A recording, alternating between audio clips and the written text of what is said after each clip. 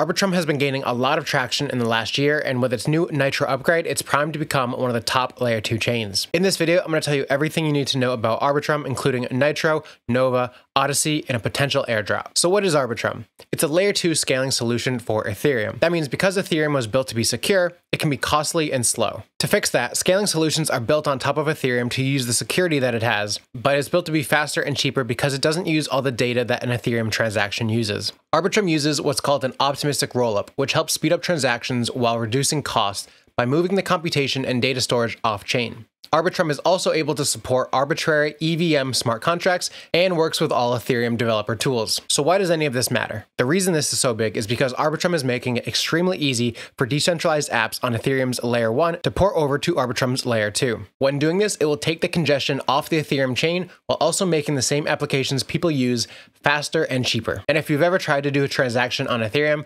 back in November during the peak bull run, you know that transactions could easily cost $100 to $300 for the simplest task.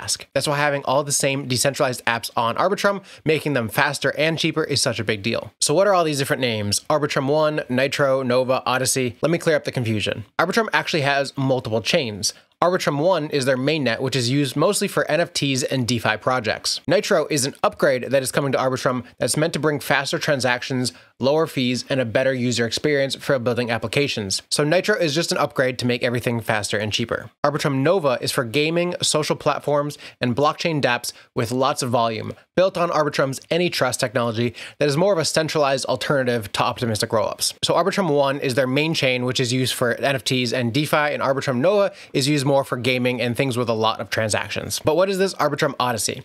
Arbitrum Odyssey is their way at marketing the Arbitrum network. In order to get users to come over to the network, they have to have some kind of incentive for new users to want to join. It was meant to be an 8-week marketing plan to get users to interact with a bunch of different applications on the Arbitrum network, and users would be rewarded for it. It's like when you go to a grocery store and companies give out free samples in order to get you to try to buy more of this new product. Unfortunately, they had to stop it because there were too many transactions happening and the chain couldn't keep up. But now that this Nitro upgrade is happening on August 31st, 2022, it said that they'll be resuming the Arbitrum Odyssey effort shortly after. Thus, there will be a lot more users coming to the Arbitrum chain and applications soon. It's always important to know who's on the team of a project that you're looking into.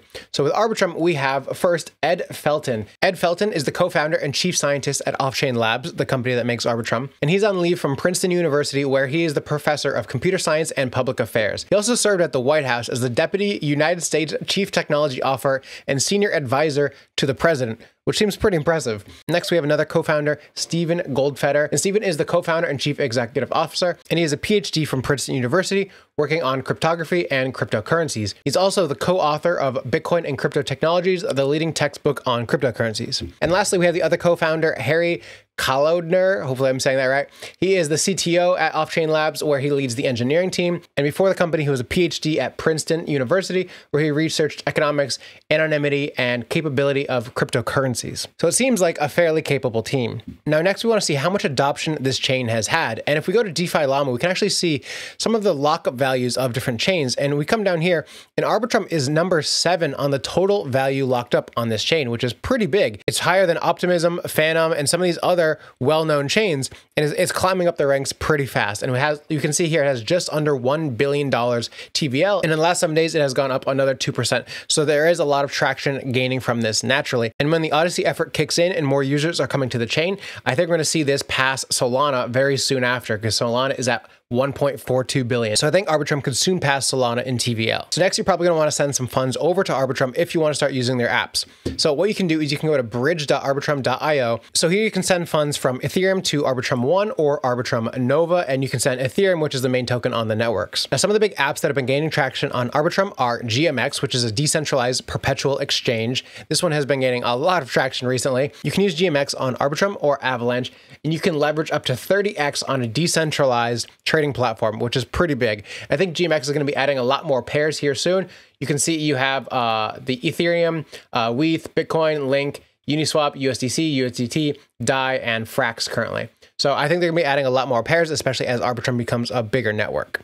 Another big app is DopeX, which is a decentralized options exchange. And lastly, on portal.arbitrum.one, you can see all the apps which have bbeen ported over. We have a lot of the big ones, 1inch, Aave, we have Alchemy, We have some exchanges. We have like Binance. So all these different applications which have been on Ethereum and may have been slow or costly are now going to be ported over to Arbitrum, and now they'll become faster and cheaper. Now moving on, I'll add this link in the description below, but it's always important to know what the downsides are of something. There's never only upsides. So if we scroll down, we can see some of the risks, and a lot of these are pretty complicated and technical. You know, if there's mistakes in the highly complex AVM implementation.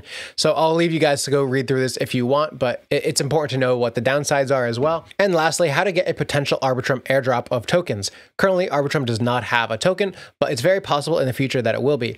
And I will link this thread as well to this guy who is Corleone's Crypto. He made a good thread here on Twitter. And here you can see the list of things you need to do in order to potentially get an airdrop of tokens from Arbitrum. So number one, we have bridge the Ethereum mainnet to Arbitrum and Arbitrum Nova. Then 2, interact with 2 or more dApps on Arbitrum and own 2 or more of the NFTs. And then on Guild XYZ, you can get rewards by completing tasks, and then playing around on GMX and Hop Protocol, liquidity pools by being a liquidity provider or trader on the Arbitrum network, and so on. So basically, anytime a new chain comes out, they want to airdrop tokens to users who are using the chain, testing it out, trying out all the apps. So I recommend going and trying all these different apps to potentially get an airdrop. And that is everything you need to know about Arbitrum. I hope this video helped you guys out. And if you're new here, consider subscribing, and I will see you tomorrow.